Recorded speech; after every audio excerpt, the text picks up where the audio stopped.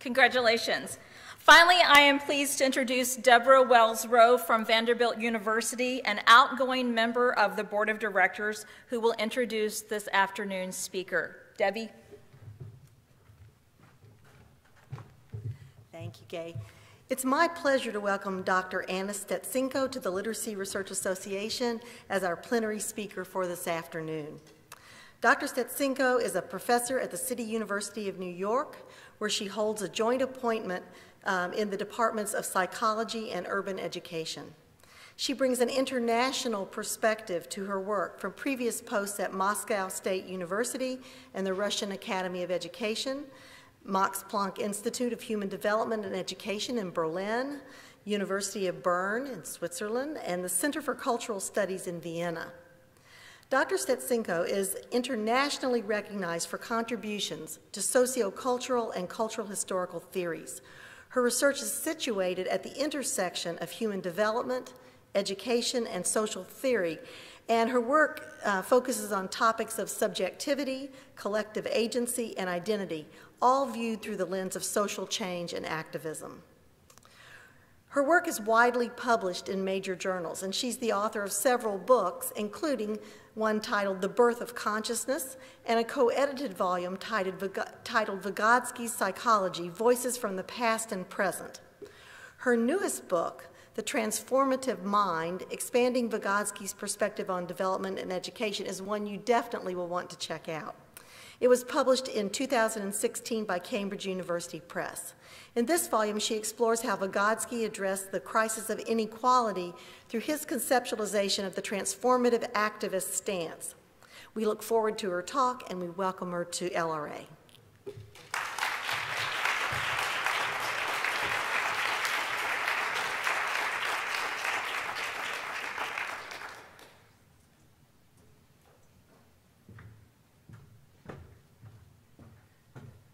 Thank you very much for a wonderful introduction. Thank you for inviting me here, Deborah and Gay Ivy and others. Thank you for coming. Of course, it's a great privilege and a great joy for me to be here. So thank you for being here at this time of the day. Why is it a great joy? Because I think really this conference is special.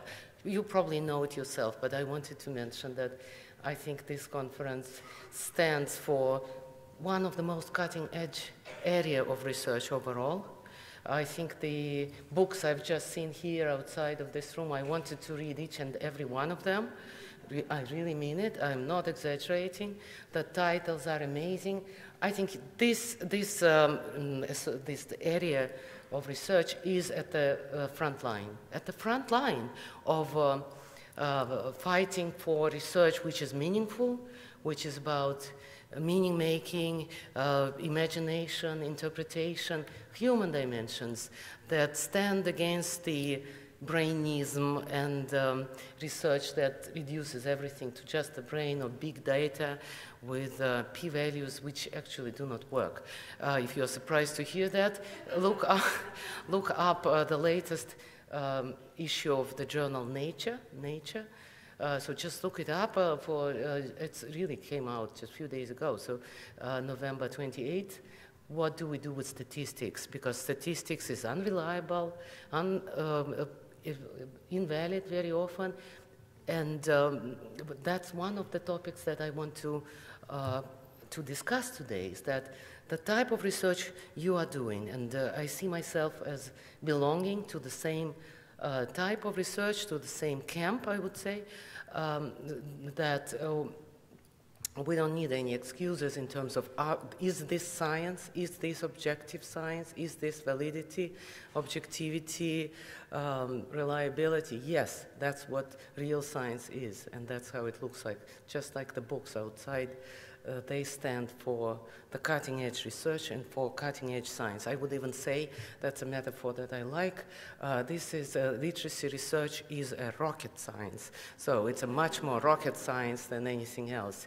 Because what can be more challenging and more difficult and more, of course, inspiring also than teaching literacy, doing research on teaching literacy, raising Minds to Life. That was a wonderful title of also a wonderful book, Rousing Minds to Life. by Ronald Tharp and Gallimore. Chris probably knows that book. Anyway, so this is just in way of a brief introduction.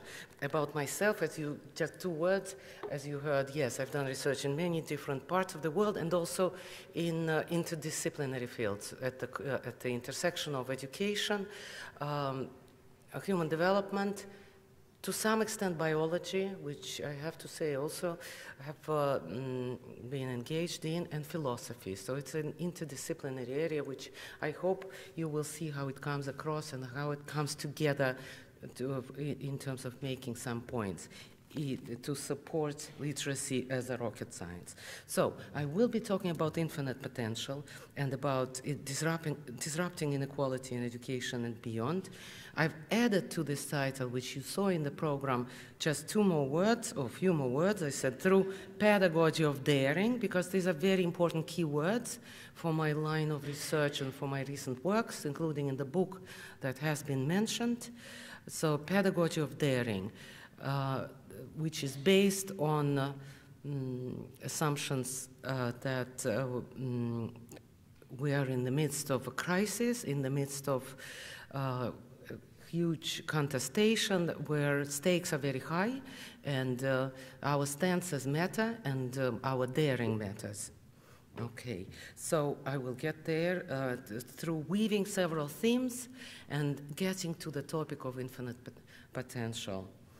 I can say in way of illustration and maybe to introduce a little bit humorous element, I can say that when I was interviewed on the topic of infinite potential by a journalist, and she was saying, oh, this is a wonderful notion, infinite potential, so all children have and students have infinite potential. Sounds very good. Have you measured it?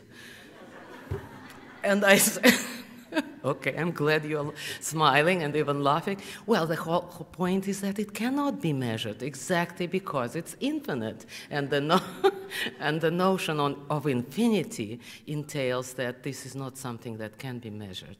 We'll get there, hopefully, through the slides as I go through them. I want to start by a quote, and I will be using a lot of quotes, and otherwise I will be a little bit improvising with these quotes because I believe in improvisation, as some of you know, but I will be weaving different voices and dialoguing with them in a polyphony, it's a Bakhtinian term, from different people. One voice right here is from Florida. So this is a quote from actually New York Times. You will see why. The fight is not over. The state seems pretty adamant in moving forward as quickly as possible, even in the face of incomplete, inadequate, possibly corrupted, invalid, and unreliable data in order to protect a system that is mortally wounded. This is by someone who is a Miami-Dade County Schools superintendent, giving an interview in New York Times, so a short time ago, but I liked this putting together of these terms about, and of course it's about assessment and introducing new assessment in schools and working with new approaches that have high stakes testing and so on. So I really liked the expression that the state is moving forward within a system that is mortally wounded and with data that are incomplete, inadequate, possibly corrupted, invalid, and unreliable. Please remember those terms. I will be using them throughout. They apply to many things today, actually. It doesn't apply only to the area of testing. It's really a lot of so-called golden standard research, p-values, which I've worked with. I'm not saying it from outside. I'm using my inside-outsider perspective. They are like that. They are incomplete, inadequate, possibly corrupted, pretty much so, invalid, and unreliable. So as we speak about that, so you see I'm bringing up this dichotomy of golden standard research and research that many of you, I assume, are doing as represented in the books outside and the literacy research, typically meaning-making, interpretation, discourse analysis, and many other modes of analysis, but beyond only statistical reliability and things like that. So this dichotomy is very important to face, and face head on. So, because this brings us also to the question of what does science do? And here, it's extremely important to raise these big questions that many people might think, well, we are over those big questions. We're not over them. We need to raise the question, what is science? Every day as we enter schools and as we do our research as well. And what is science is a big question, one of them that needs to be not glossed over, but looked at very carefully. Look, this is another very recent quote. Traditional science is devoted to understanding what is the case, rather than what ought to be. What is the case? What might be accomplished if we place ought in the forefront? How can we actively build the kind of society in which we wish to live? And don't we gain valuable knowledge in our efforts to bring about change? This is from Gergen. Maybe some of you know Kenneth Gergen, Josselson, Freeman, 2015, American psychologist, very central journal for psychologists. This is an interesting way to bring across the dilemma of doing research about how things are versus doing research about how to change things. So most traditionally people would say that science is about how things are. What is the case, right? What is the case rather than what ought to be. Nice way. I'm glad they are now in the American Psychologist 2015 raising this. I am a little bit skeptical that they placed here question marks everywhere. I would take those question marks out, and I would say we need to accomplish a lot if we consider not only what is, but also what we want to see should be the case. And we should gain valuable knowledge also through our efforts to bring about change, without question mark. Okay, so this is therefore, I'm moving closer to what I really want to communicate about today. This is about theorizing activism. Placing the questions of what we want to see happen in the world and how we want to see the world to be. This ought, it's a very old-fashioned word, but I'm using it in a non-traditional way. So how do we see things need to be? How do we desire and wish and imagine them being otherwise, other than what exists today? So my work is about, and I know I work with others also, I'm drawing on a lot of people also and perspectives, to attract attention to the need to theorize activism. So the need for theories that explicitly support and enact activist agendas for social equality and justice without any fear of ideology and bias, because the case can be made for the point that doing research with an activist agenda is the way to do science. And that's what I'm trying to do in the way of theorizing activism. So activist agendas make research as real and objective as it gets, and actually more than real.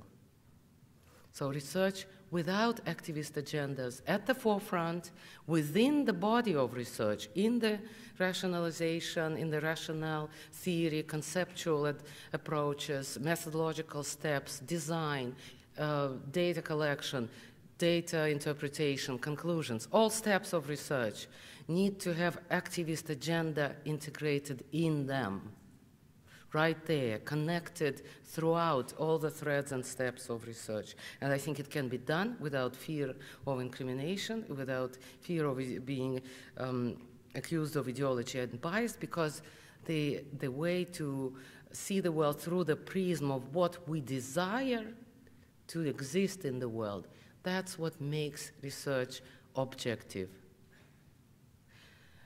Not some neutral ideal of science as we have been taught through many years, and students until today are taught that objective science is when we take out the subjective elements out of it and try to view the world from nowhere. That's an old-fashioned science that produces results that are inadequate, invalid, incomplete, corrupted, unreliable, and mortally wounded in the research type. As I said, I'll bring up these words again and again. So to write the art or what we desire and imagine needs to be created and transformed in the world, specifically of social justice and equality, into theory and methodology, it's not enough to just say that we are activists and just to say that we are committed to an agenda of social justice. It's also very important to revise the whole system of philosophy and theory that supports research models and what is science, going down, maybe up to the very foundational notions of what is reality, how do we know the world, to the ontology and epistemology of our worldview.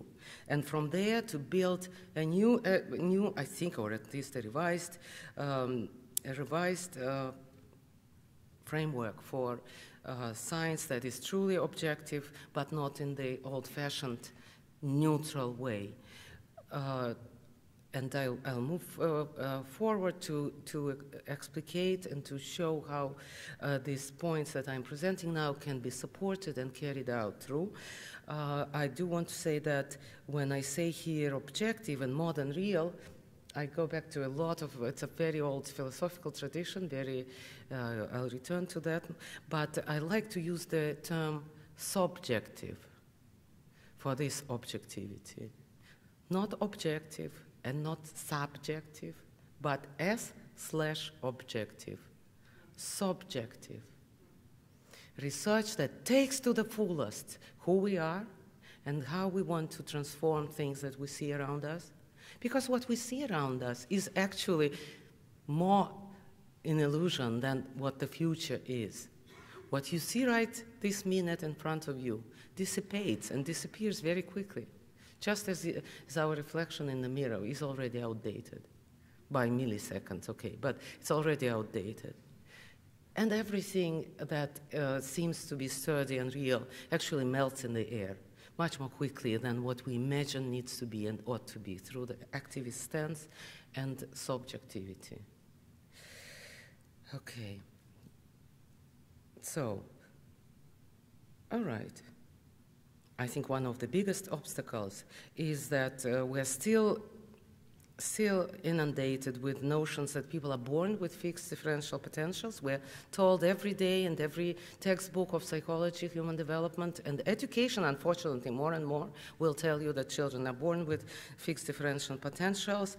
But this is the other challenge, is that the so-called objective value-neutral science, which is disinterested and supposedly provides answers, cannot address this first challenge of moving beyond this notion that children are born with some kind of fixed differential potentials. But we shouldn't cede too much territory in terms of our notions of reality, objectivity, evidence, validity, progress, human nature, and truth. We shouldn't cede this territory to this objective science. This objective science, so-called objective science, produces only data that are inaccurate, invalid, incomplete, and corrupted, so we can do better than that. Okay, so just a few quotes, because I think it's very important. I hate to spend time on critique, but I think it's very important to see what's going on around us. I think it's just a few quotes will illustrate. While claiming value neutrality, the dominant perspectives, especially on intelligence and achievement testing, carry with them an old legendary of the magic, science, and religion all mixed together. Magic, science, and religion, producing data that are inadequate, invalid, incomplete, and corrupted. Science textbooks act as purveyors of outdated myths about science. This is Stephen Gould. Every day that I open a textbook on psychology or human development, I see outdated myths and outright lies about how children have fixed potential and inborn traits and so on. Okay, from several authors, including Jill Moravsky, whose works I like very much, misunderstanding has reached epidemic proportions. Epidemic proportions. Due to the determined efforts to impose the so-called gold standard methodology and quantification mandate. And I am tempted to add, which produces inadequate, invalid, incomplete, and corrupted data. Well, it's absolutely true, as scientists themselves actually acknowledge. And that's doesn't mean that nothing else can be done, but there is always way to improve. And nonetheless, the status quo is like that. So science, unfortunately, is still perceived as dogma, versus what I think is very important, the principle that every explanation can be peeled back to show it is insufficient, requires further discussion ad infinitum. Every explanation is corrupted and invalid and insufficient. Every explanation. Not a single one, not in a single textbook, not in neuroscience, not on genetics, although we are hypnotized to think that these are the answers. They're not of that sort. A wonderful quote, perhaps you will find it useful, by Jacob Bronowski. Knowledge is personal and responsible, an unending adventure at the edge of uncertainty. Every explanation can be peeled back. Every fact and finding needs to be seen as inadequate, invalid, incomplete, and corrupted. It needs to be. That's the right way, actually. It's not only an accusation of bad quality. It's just the way that science works. Science works to produce data that are inadequate, invalid, and incomplete. That's the normal way that science works. And that's just something that we are often led to believe is not the case. So the resurgence of extremist biological determinism laden with mythic gender and other types of assumptions, I would add, of course, racist assumptions, that's what has resulted from the mantras of p-values, brainism, and genetics. Genetics and neuroscience have fueled racialized science, despite evidence that racial groups are not genetically discrete, reliably measured, or scientifically meaningful. This is from Smedley and Smedley. But there is evidence that the media are truly biased towards positive representation and even exaggeration of research findings in pharmacology for treatment with, for example, ADHD and so on, but also of results in genetics and brain research. So just briefly, we can move on to see right here in this slide. It is really time to ask ourselves, is new eugenics a food? Unfortunately, it is. Claims about the genetic and neuronal basis for achievement, mental disorder, risk-taking, and so on, they are everywhere, in every newspaper you can open. And every program, every day on media, there will be something, even on NPR, unfortunately, even on the progressive, so supposedly progressive radio, you will hear about genetic and neuronal basis. Much of the evidence for such claims is as controversial today as in the past.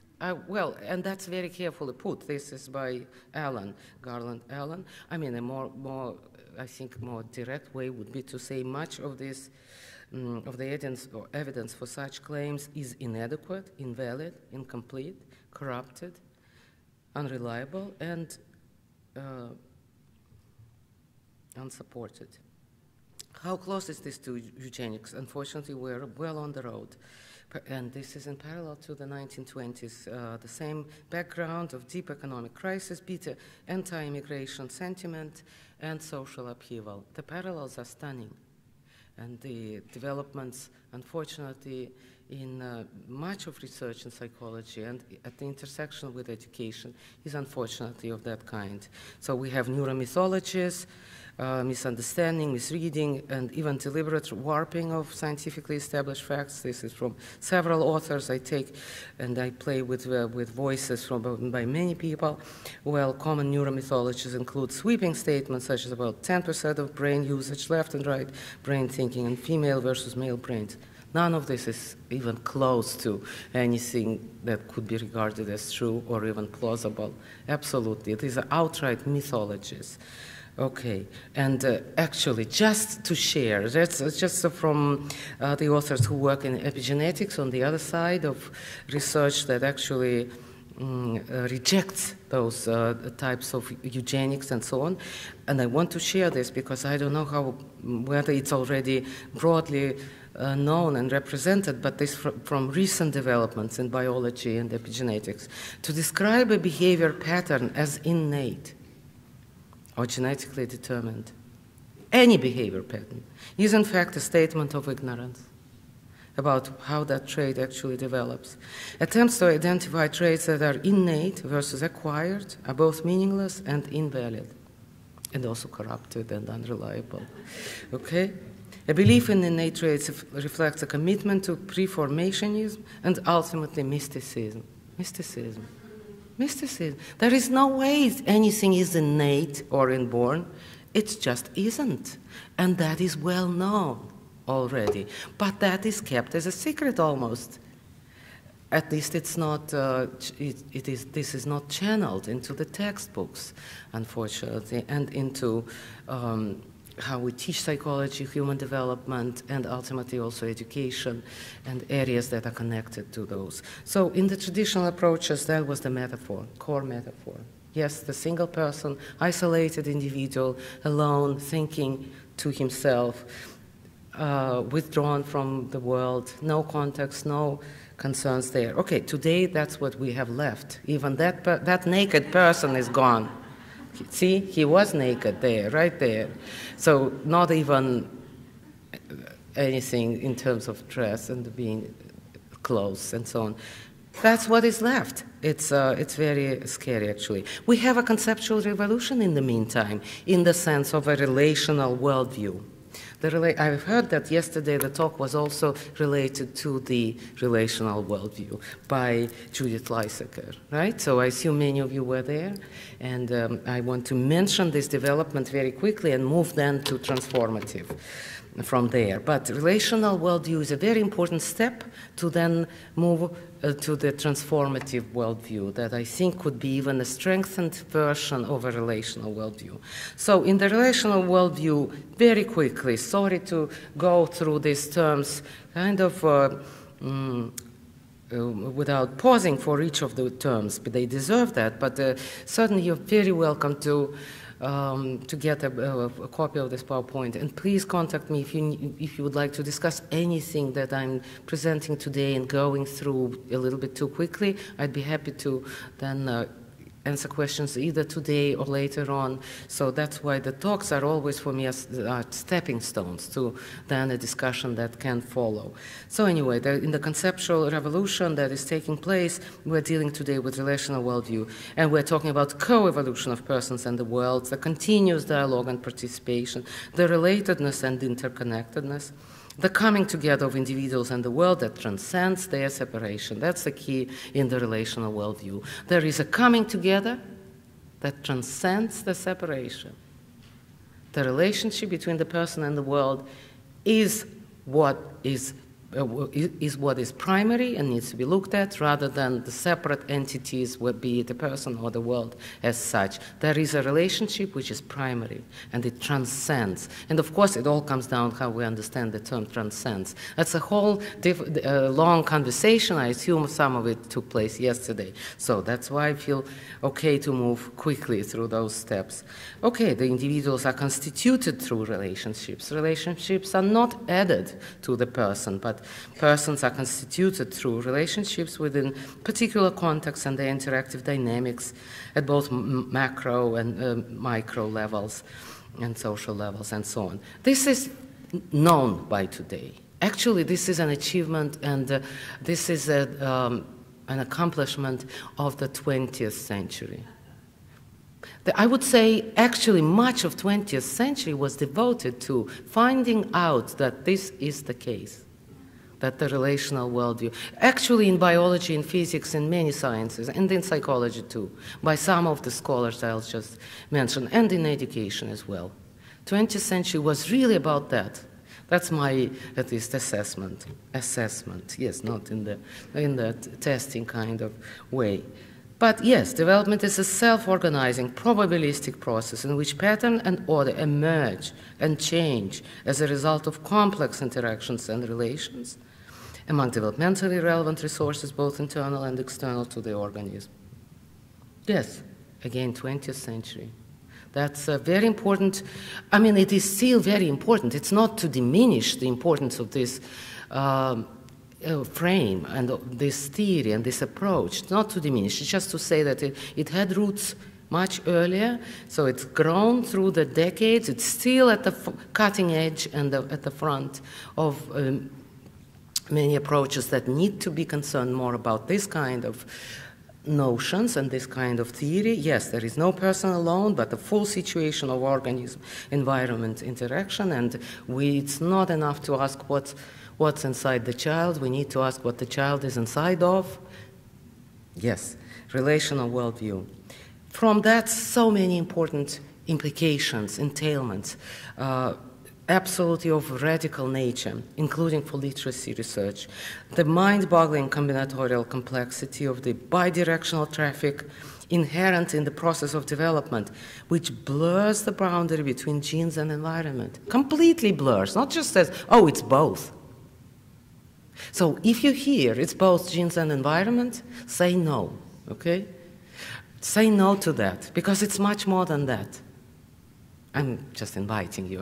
It's not, of course, it's up to you what you will say, but I would say no to that. It's not about both genes and environment. That's the worst thing we can say, because it produces an aura of a solution which is not a solution, because it's about much deeper things, because there are no distinctions between genes and environment, really, in a very deep sense. So we're talking about dynamic fusion of biology and ecology.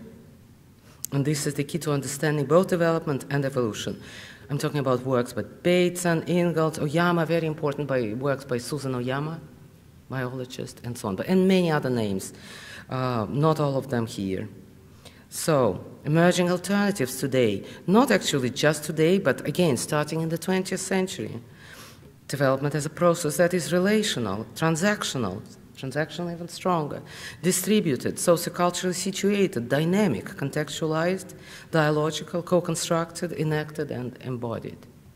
These are terms that come together with the notion of relational worldview, and each term stands for a whole theory or approach that would deserve to be discussed on its own terms, but they all speak in unison. Sometimes they don't see each other. We had a discussion with someone earlier today about how really approaches that speak basically to the same points, they walk past each other, but they really truly speak to the same relational worldview kind of theory and position.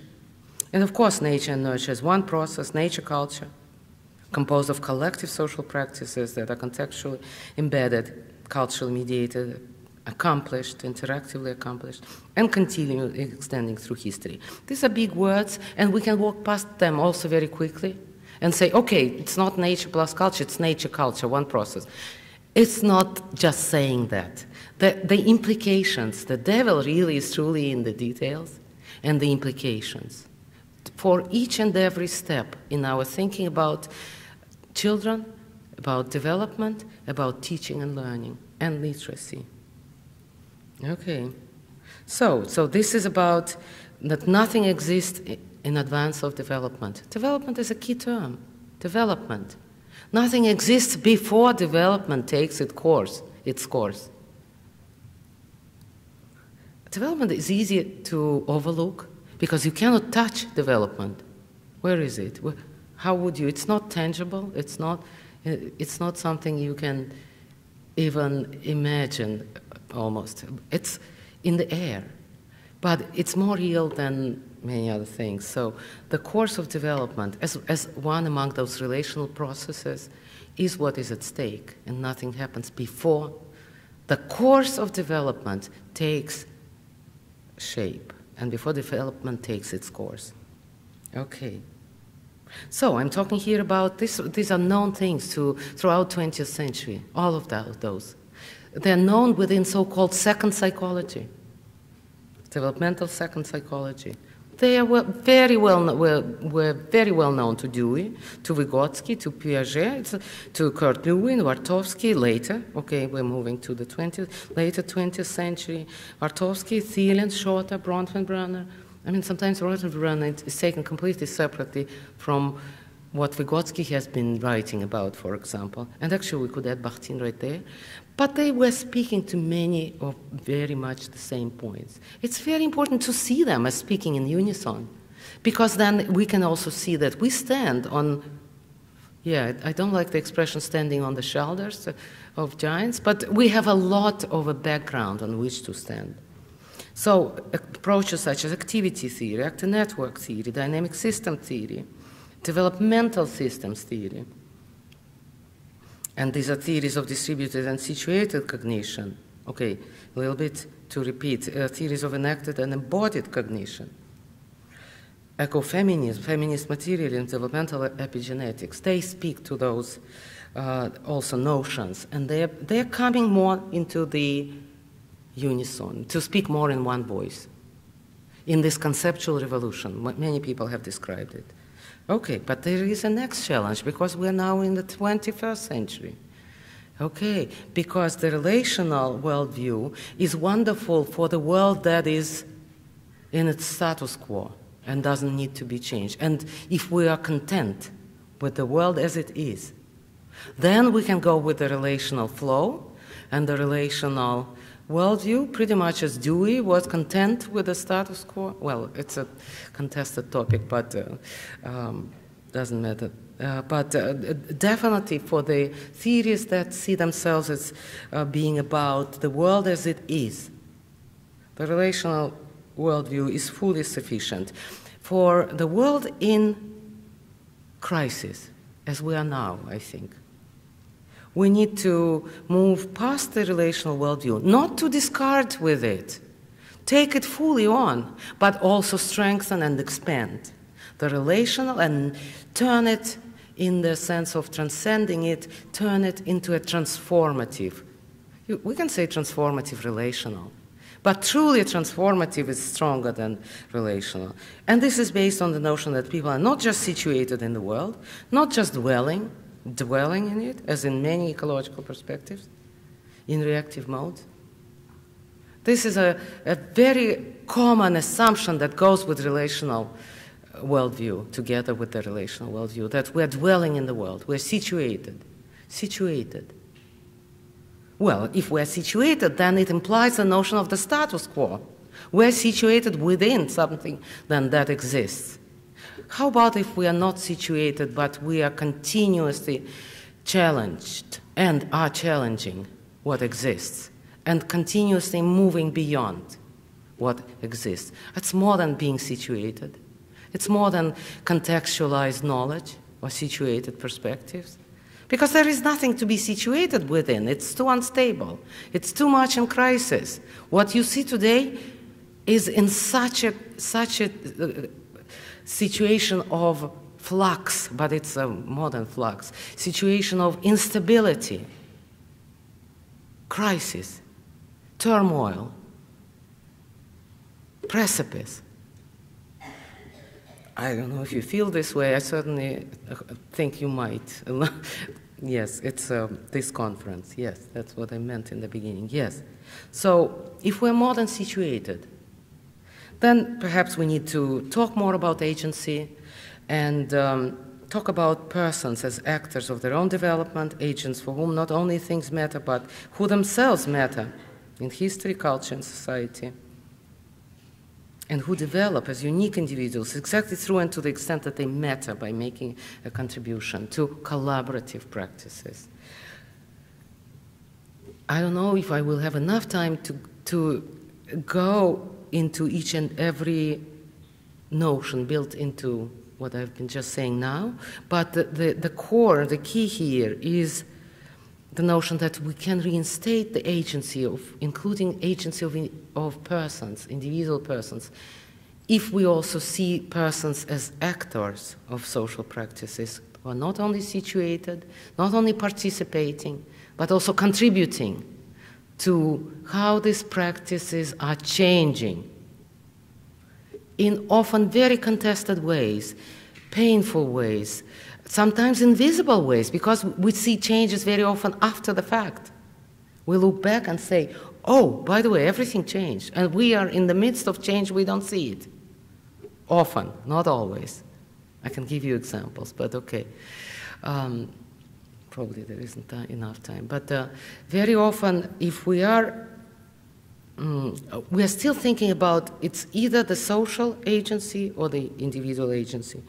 there are ways to get past this dichotomy much more radically. If we, especially if we take rid of the notion of the world as existing, as is, because it is not is. There is nothing there for us. That's, by the way, a quote from Patty Lather. But so it's also a different author, but all of a sudden her voice is so apropos here. There has never been, I think she was using Deleuze also. So there was not, there isn't even there for us. So there isn't a status quo because it's changing, so it's in such turmoil and instability. Okay, so I'm using for this shift from relational to transformative worldview, I'm using a lot of process philosophy, including new materialism also, works of Whitehead, even James Dewey, Merleau-Ponty, Hannah Arendt. I put her in here, although we could argue whether she belongs here, but anyway, Isabelle Stengers, very important work in science studies, Karen Barad, Latour, and so on. Ecological approaches by Bateson, by Gibson. By the way, there were two Gibsons, James and Eleanor. Eleanor is often forgotten. Her works are no less important than of James Gibson. Critical pedagogy, sociocultural study, Freire, pedagogies of hope and desire, Leib, Holland, many others, Wenger too. Dialogical frames, Bakhtin, extremely important here. So this is a melange of approaches that I'm using, and of course Marxist philosophy, but in the extensions that were accomplished by Gramsci, Lukács, Sartre, Fromm, Ilyenkov, Lefebvre, and Jameson, and many more French authors of today. So this is done in order to move from the relational worldview, which is fit for the world that is in the state of the end of history. Remember, just only 20 years ago, 1980s, end of history, everything is achieved, everything is at the pinnacle of all the desired things, no need for big changes and transformations anymore. Well, for the world in turmoil and crisis, okay, development is then not only relational, but it's really a constant work in progress by people who together simultaneously co-create their world and themselves. A co-constitutive collaborative achievement of an activist nature. It would take a lot to unpack this, but I think the key here is this notion of co-creating ourselves as we are participating and contributing to the changes that propel the world forward, non-stopping and non-stop to the next, transcending to the next process, state, which is also unstable. So a unified process of people transforming their circumstances of life, and again, simultaneously in this very process, being transformed by their own transformative practices and agency. In this very process, being transformed by their own transformative practices and agency. This is beyond Marx, for sure. I mean, Marx is very central here, but he was invisible, yes, but he did say that we need, it's no point to interpret the world, we need to change it. He said it, some people say he dotted it on a napkin. I don't think it's possibly true. If you read his biography, someone would need to look into that, but that's one explanation. But anyway, he never really explained what it means in terms of then changing our philosophical outlook of what is ontology. How do then we understand the world and ourselves in it if we take the position that we need to change in order to understand? Well, I'm trying to make some moves here by drawing on many, many other people.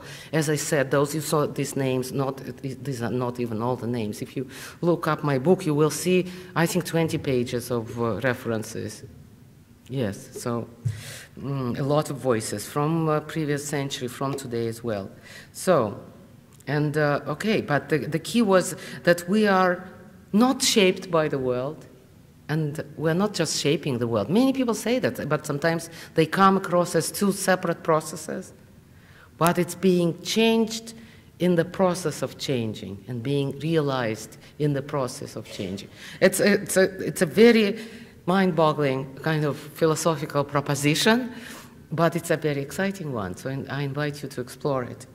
So it's about knowing, being, doing are acts of transformation, about creating novelty and moving beyond the status quo. And then I have many explanations what it means ontologically, but I will skip some of those because I know my time is a little tight. Ontologically, what the world then needs to be seen as. If we take the position that we cannot dwell, and that we do not dwell in the status quo, and I think we cannot dwell. But, yes, it's up to others to decide what works for them, of course, but that's one of the options. So the epistemologically then, what is also, it's all related then to change. And it's about also introducing the notion of change in a very central status. And in this case, theories become also much more than just theories. But now, back to the beginning, where I started my talk, about the infinity of potential. If we take the notion of transformative worldview and ontology and epistemology, then what becomes central to doing research, and actually to all processes such as perception, thinking, memory, and so on, but for research, the approach then is about taking a stand and commitment to such as matters of equality as the first analytical step that leads all other, including methodology and conceptual work. So then the ought, the old-fashioned term of ought, what we want to see, if we want to see equality and social justice as part of what we're doing and what we see also, what we want to see happen in the world, then a stand on this proposition and on one or the other side of social justice struggle, which is a struggle, become parts of the very process of research. So then theory becomes a process of enacting equality, then rather than just taking stock of what exists. So it becomes really truly an action. Theory is a form of action. And this has been said, but I think a lot of those things need to be tied together. So theory is a form of action that makes equality possible and true. Okay, back to the infinity again.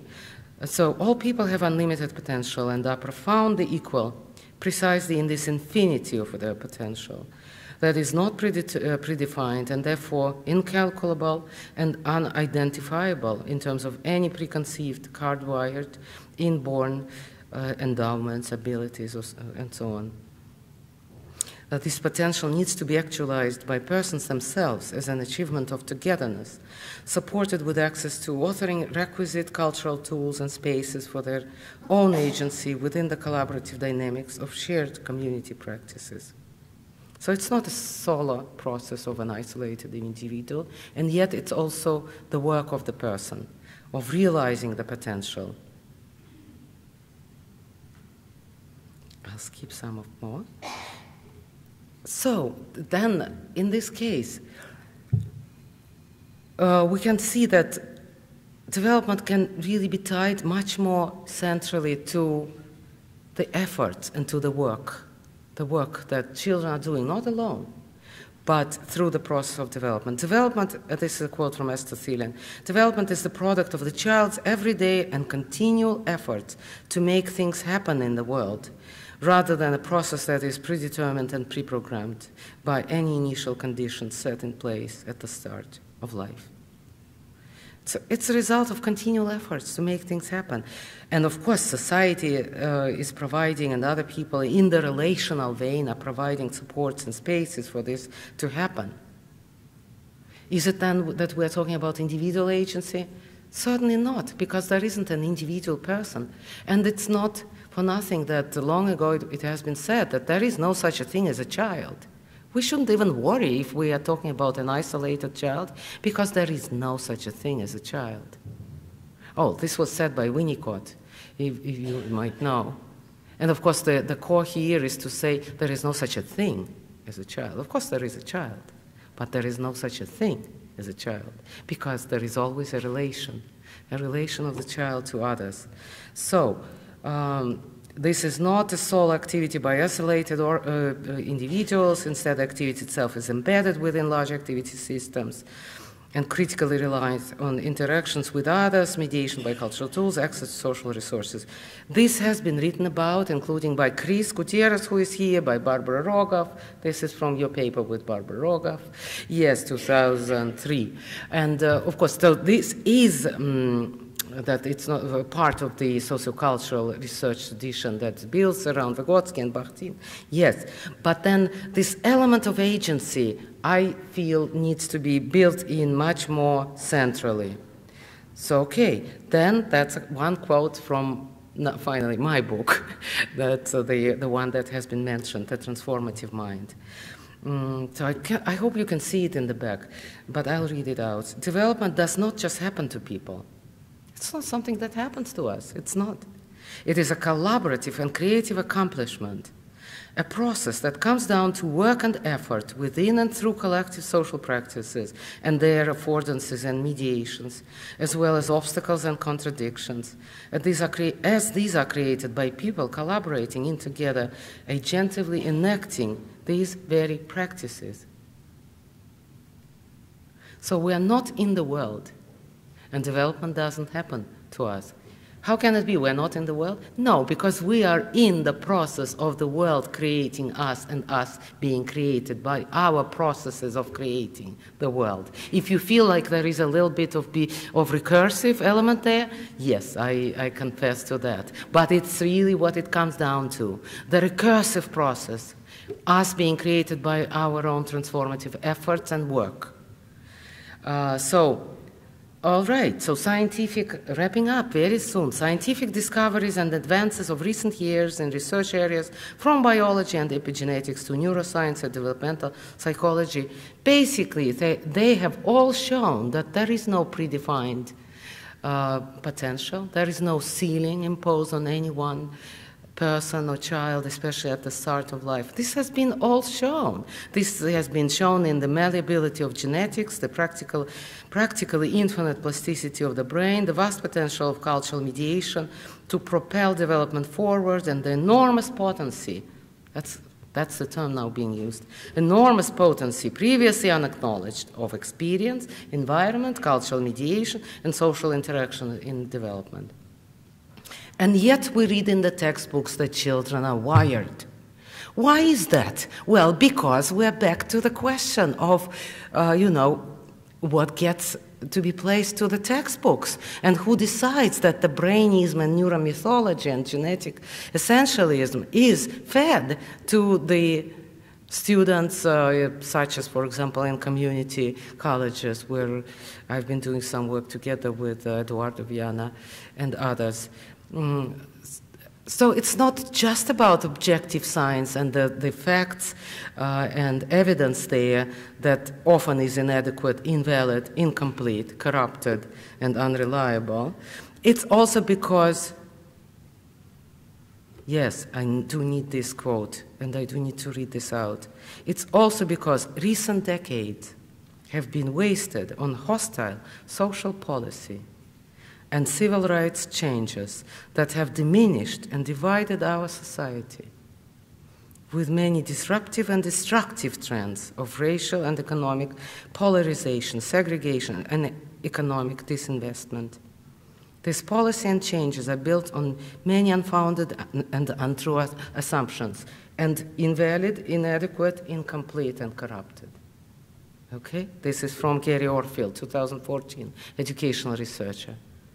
This is what's happening, and in this context, the conceptual revolution and the shifts that clearly should be moving us along the lines of seeing the possibility of social justice agenda and infinite potential, they have been clouded completely. So Gary Orfield continues, these assumptions include an outright Oh no, that's me now. Okay, this assumption... These assumptions include an outright mythology akin to eugenics about biologically determined inborn talents and the predetermined biological limitations rigidly imposed on developmental outcomes. This mythology urgently needs to be dispelled. But to do so, and that's my last slide, to do so, science involves taking a stand. Taking a stand is part of science and research and methodology. The critical constituent of being, knowing, doing is taking stands and staking claims on events, conflicts, and contradictions in view of the goals, commitments, and aspirations for the future. It's about the process of making up our minds as literally a process through which our knowledge and subjectivity and processes of teaching, learning, and research come about and are made up of. So, making up our minds and doing research that will too produce evidence that is to some extent inadequate and invalid and incomplete, but with full realization that we need to move then and to make the next move and next step and not dwell on what has been achieved and being able to then critique. Okay, that's just the cover of the book that was mentioned before. And this is also a lot of these quotes. We are mentioning this because if you're interested in any of the quotes, many of them in a much more verified way with the pagination and so on, they are in the paper that just came out in the Review of Research and Education on the topics of disrupting inequality, edited by Maisha Wynn, who is here, and Mariana Soto Manning. And I have a chapter there about radical notion of equality. So I recommend this full issue, right? The full issue on in the Journal Review of Research and Education. I also recommend the book by someone who I work often with, by Arievich, Beyond the Brain, which is also a very resolute critique of brainism that is taking place and the essentialism that is part of this concerted policy of objectivist science, which is really not objective in any true sense of the word, of this inborn mythology, which is racist and sexist, of us being born to be predetermined and pre-wired for only certain things rather than others. And research that doesn't explicitly or hesitates to explicitly take a stand as part of the agenda, of the activist agenda. So with this, yes, there is nothing else to say then. With this, I would end this talk. Thank you very much. Thank you. Thank you. Thank you. Thank you.